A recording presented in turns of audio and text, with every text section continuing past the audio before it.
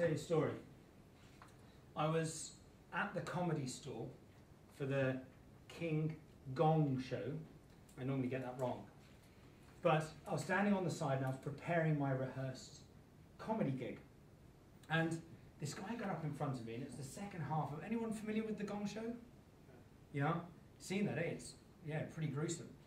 And this guy got up before me, and he's a pretty experienced comedian.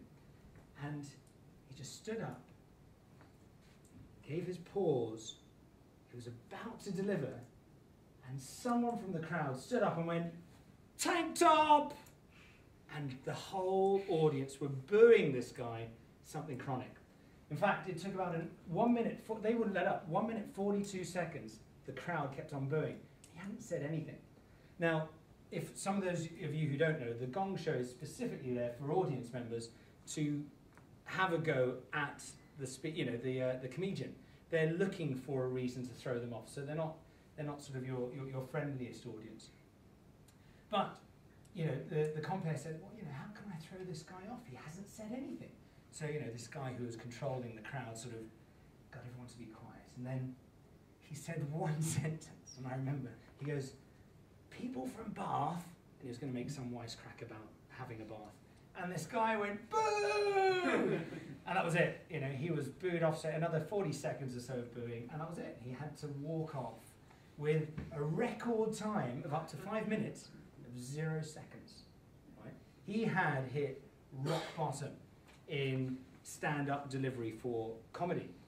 Now, you can imagine what I looked like. I was on the side thinking, I'm next to go up right behind this guy with that audience. And but I knew one thing.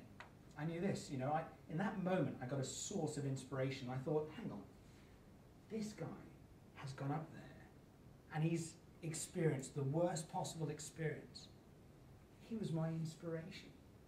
I thought, well, if he's had that type of experience, I can only have a better one. I only need to last for 1 second, 5 seconds, and I'm already topping this guy. So I did, and I survived to 1 minute 36 seconds before I got booed off the stage. But the point of that story is that what I walked away with was the fact that having such a low experience in one's presentation skills, etc., can only build confidence, because every step from that way is up. Every step. And that's what each of us have here, that opportunity, is to apply tools and techniques which you'll be learning today to better your presentation skills, gain confidence, and overcome fear. Does that sound pretty exciting? Does it? Yeah. Yeah, very good. Okay. So what makes a great presentation? A great topic, well communicated.